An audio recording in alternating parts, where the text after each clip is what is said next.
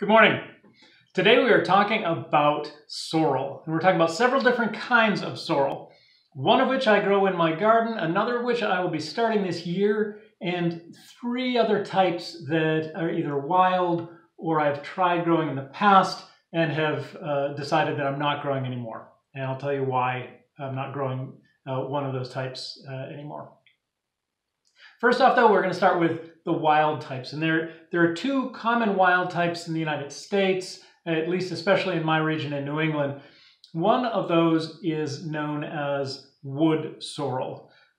Now, it is not a true sorrel. It's kind of a different family altogether. But it looks an awful lot like a clover. It doesn't fix nitrogen like a clover, so it doesn't have that benefit. But it tastes lemony. It'll grow in your yard. You quite often will find it as a weed. It has these yellow flowers that don't look at all like the clover flowers. So you can distinguish it once it goes to flower. You can also tell because the leaves themselves don't have that kind of almost like a pointed pattern of white in the middle of the green that is more common in a clover.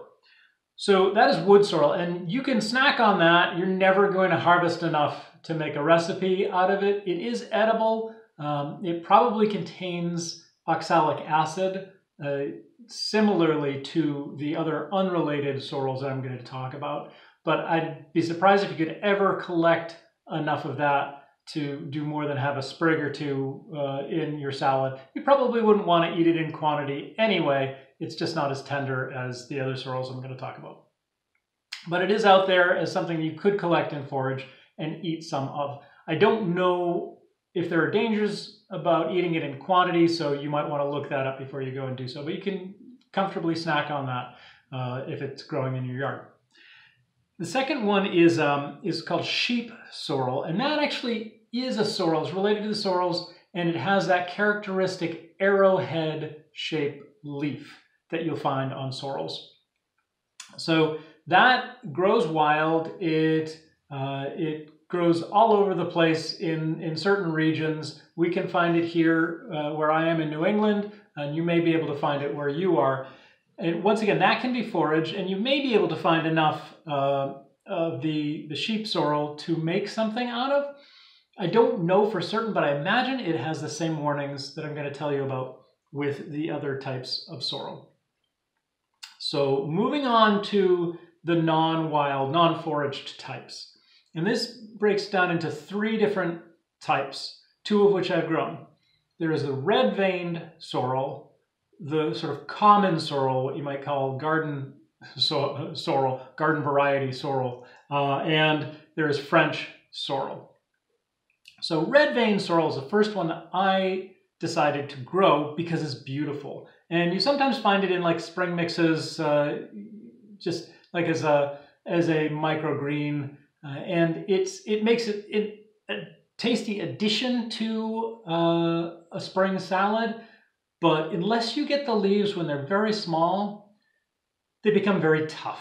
And it was really disappointing for me because it's such a beautiful plant, the red-veined sorrel, that I had hoped that I could, have this in my garden as both the kind of an ornamental and as something that would be usable for food. And I just found that it wasn't really that useful for food. So I have abandoned red-veined sorrel at this point. It probably is still growing where I had planted it originally. I will not be planting it again in my yard. The second variety, and this is the kind that I have right now, is the common sorrel, the garden sorrel.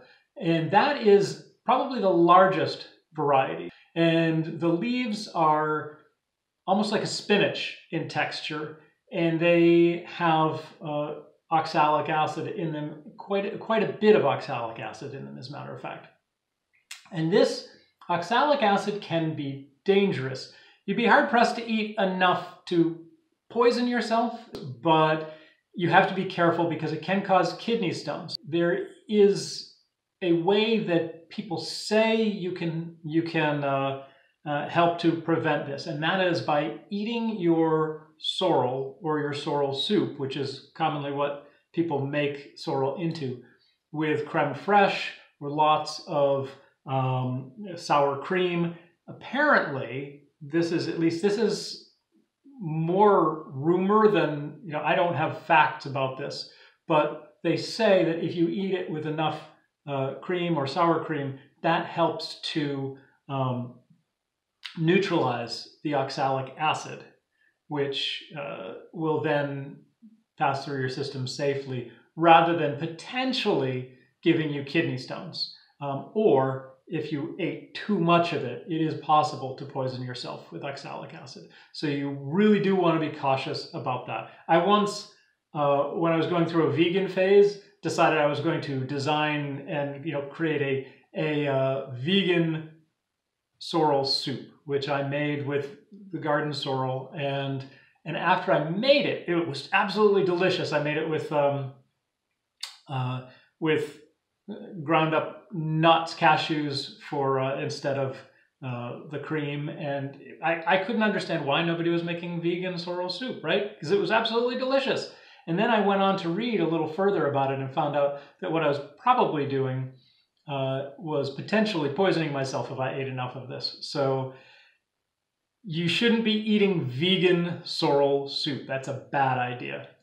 You need to have sour cream, you need to have creme fraiche, you need to have some sort of very fatty milk-based product, supposedly. This is what I understand, to help neutralize that oxalic acid. And that's why you're not going to find a vegan sorrel soup recipe out there, because people just,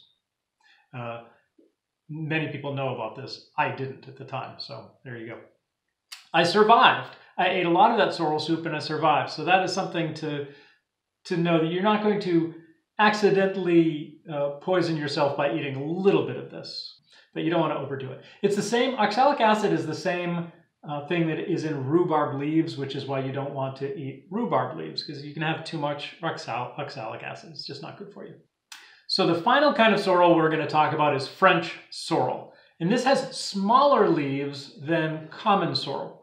And it also has a less, it doesn't have as strong a flavor as common sorrel.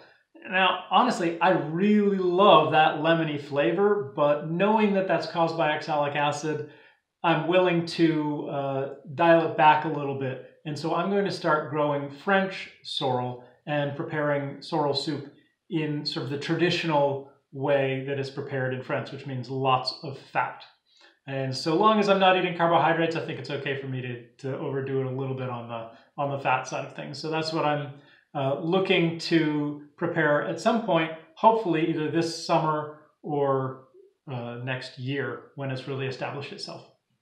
One of the cool things about both common sorrel and French sorrel, and also about the red vein sorrel, actually all of these plants are perennials. So this is another perennial edible that you can add to your garden and that will keep coming back year after year. But like I say, you do need to eat it carefully. You don't want to go overboard with something that's got that much oxalic acid in it.